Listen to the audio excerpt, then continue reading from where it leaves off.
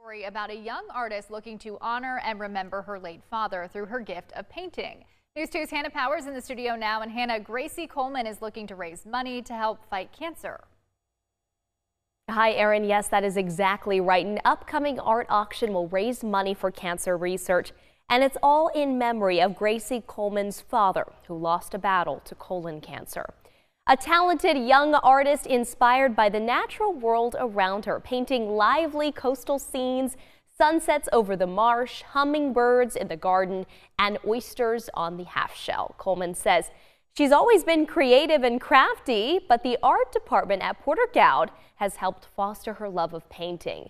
Coleman describing her father as someone who had a huge appreciation for art, and now she finds herself painting the things that were most important to him, life on the coast.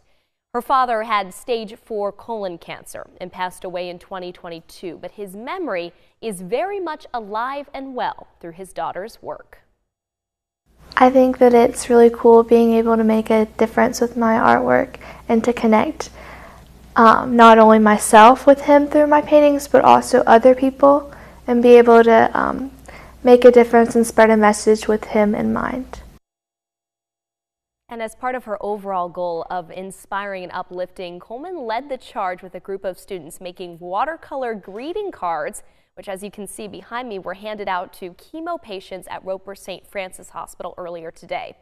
Her next art auction will take place this weekend. She's running it through her Instagram account, which is Harvest Moon CHS.